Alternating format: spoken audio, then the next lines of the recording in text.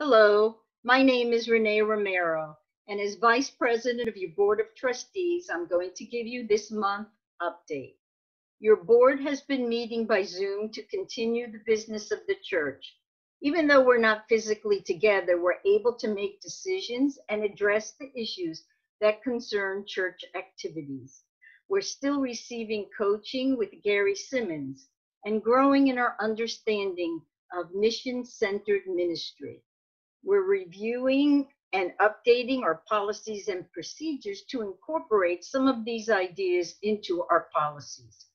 We're also working on job descriptions for all board members, so anyone joining the board will know exactly what you're accountable for. How much easier is that going to be if you join our board? Wellness calls have been made by board members and other volunteers to ensure that we all stay connected during these very unusual times. There's been much discussion on how to safely reopen the church for services. There is a reopening committee that has been reviewing the tri-county statistics weekly and will make recommendations to the board.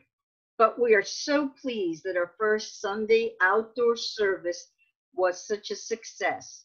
The music by Donna Fraley was clear, and it was so good to see Reverend Monica in person. Of course, you can watch the service on YouTube as well. Our financials still remain below the budgeted amount. Even though the church is closed, there's still expenses for utilities, for lawn service and tree service to maintain our property, as well as cleaning and payroll.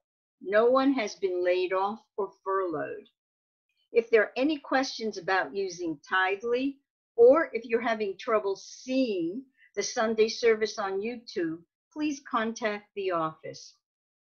Stay safe and well, and we hope to see you at our outdoor Sunday services.